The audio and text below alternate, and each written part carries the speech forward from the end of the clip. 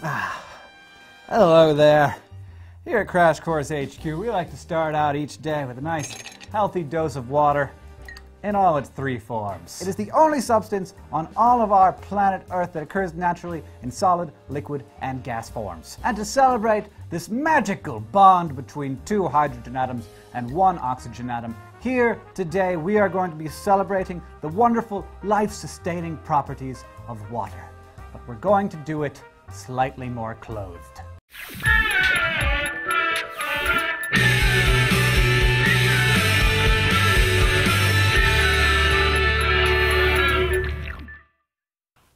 Much better. When we left off here at the biology crash course, we were talking about life, and the rather important fact that all life as we know it is dependent upon there being water around. Scientists and astronomers are always looking out into the universe, trying to figure out whether there is life elsewhere, because, you know, that is kind of the most important question that we have right now. They're always getting really excited when they find water someplace, particularly liquid water. And this is one reason why I and so many other people geeked out so hard last December when Mars's 7-year-old rover Opportunity found a 20-inch long vein of gypsum that was almost certainly deposited by long-term liquid water on the surface of Mars. And this was probably billions of years ago, and so it's going to be hard to tell whether or not the water that was there resulted in some life. But maybe we can figure that out, and that would be really exciting. But why? Why do we think that water is necessary for life? Why does water on other planets get us so freaking excited? So let's start out by investigating some of the amazing properties of water. In order to do that, we're going to have to start out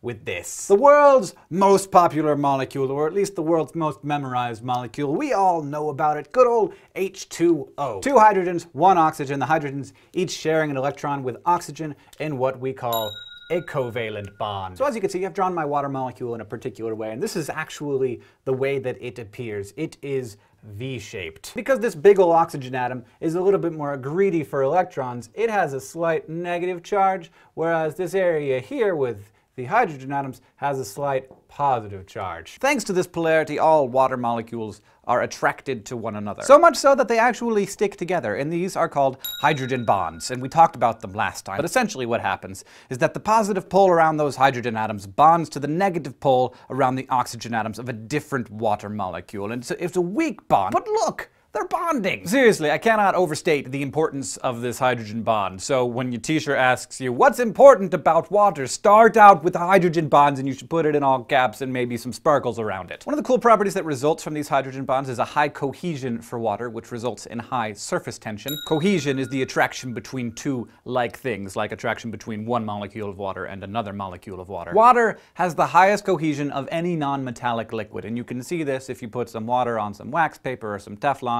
or something where the water beads up, like some leaves of plants do it really well. It's quite cool. Since water adheres weakly to the wax paper or to the plant, but strongly to itself, the water molecules are holding those droplets together in a configuration that creates the least amount of surface area. It's this high surface tension that allows some bugs, and even I think one lizard, and also one Jesus, to be able to walk on water. The cohesive force of water does have its limits, of course. There are other substances that water quite likes to stick to. Take glass, for example. This is called adhesion, and the water is spreading out here instead of beating up because the adhesive forces between the water and the glass are stronger than the cohesive forces of the individual water molecules in the bead of water. Adhesion is attraction between two different substances, so in this case, the water molecules and the glass molecules. These properties lead to one of my favorite things about water, the fact that it can defy gravity. That really cool thing that just happened is called capillary action. And explaining it can be easily done with what we now know about cohesion and adhesion. Thanks to adhesion, the water molecules are attracted to the molecules in the straw. But as the water molecules adhere to the straw,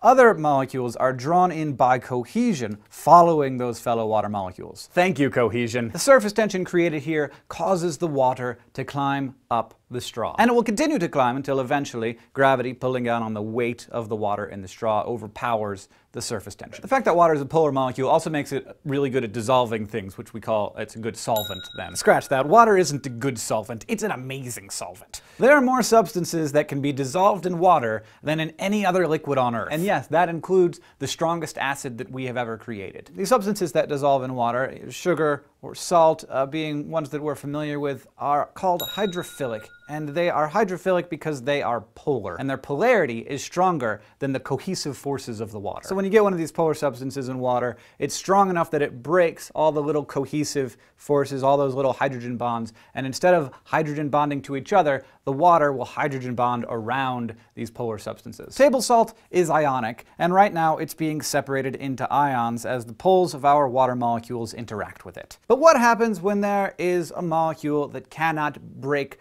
the cohesive forces of water? It can't penetrate and come into it. Basically, what happens when that substance can't overcome the strong cohesive forces of water and can't get inside of the water? That's when we get what we call a hydrophobic substance, or something that is fearful of water. These molecules lack charged poles. They are non-polar and are not dissolving in water because, essentially, they're being pushed out of the water by water's cohesive forces. Water, we may call it the universal solvent, but that does not mean that it dissolves everything.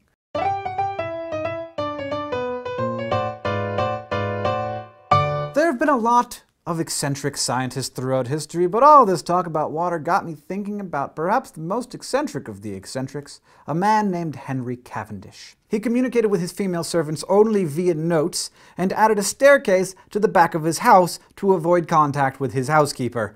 Some believe he may have suffered from a form of autism, but just about everyone will admit that he was a scientific genius. He's best remembered as the first person to recognize hydrogen gas as a distinct substance and to determine the composition of water. In the 1700s, most people thought that water itself was an element, but Cavendish observed that hydrogen, which he called inflammable air, reacted with oxygen, known then by the awesome name deflostigated air, to form water. Cavendish didn't totally understand what he'd discovered here, in part because he didn't believe in chemical compounds. He explained his experiments with hydrogen in terms of a fire-like element called phlogiston. Nevertheless, his experiments were groundbreaking, like his work in determining the specific gravity, basically the comparative density of hydrogen and other gases with reference to common air. It's especially impressive when you consider the crude instruments he was working with. This, for example, is what he made his hydrogen gas with. He went on not only to establish an accurate composition of the atmosphere, but also discovered the density of the Earth.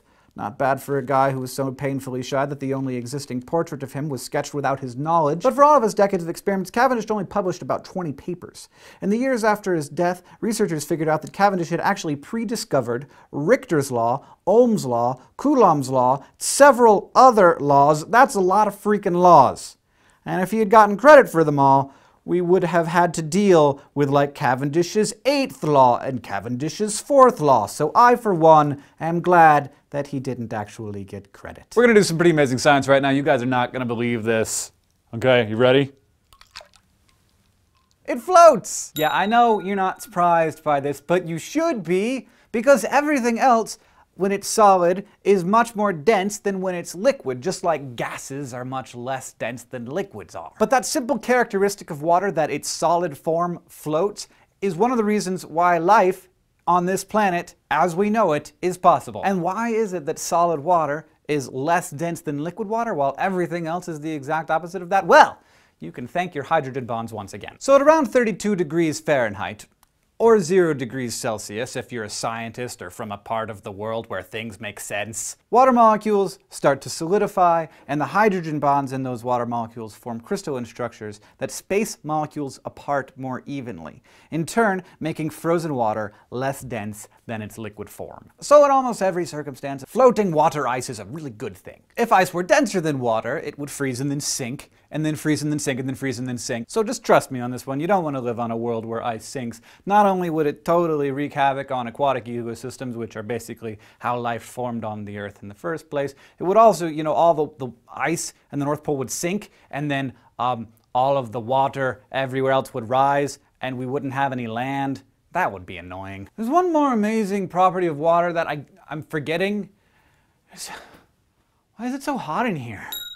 Heat capacity. Yes, water has a very high heat capacity, and probably that means nothing to you, but basically it means that water is really good at holding on to heat, which is why we like to put hot water bottles in our bed and cuddle with them when we're lonely.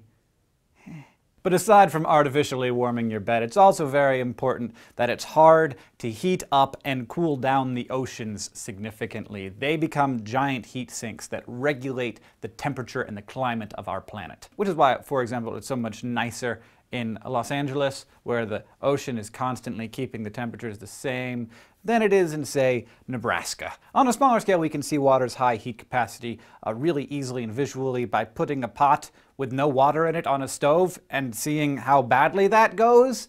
But then you put a little bit of water in it, and it takes forever to freaking boil. Oh, and if you haven't already noticed this, when water evaporates from your skin, it cools you down. Now, that's the principle behind sweating, which is an extremely effective, though somewhat embarrassing part of life. But this is an example of another incredibly cool thing about water. When my body gets hot and it sweats, that heat excites some of the water molecules on my skin to the point where they break those hydrogen bonds and they evaporate away. And when they escape, they take that heat energy with them, leaving me cooler. Lovely. Well, this wasn't exercise, though. I don't know why I'm sweating so much. It could be the spray bottle that I keep spraying myself with, or maybe it's just because this is such a high-stress enterprise, trying to teach you people things. I think I need some water, but while I'm drinking, there's a review for all of the things that we talked about today. If there are a couple things that you're not quite sure about, just go back and watch them. It's not going to take a lot of your time, and you're going to be smarter, I promise. You're going to do so well on that test you either don't or do have coming up. Okay. Bye.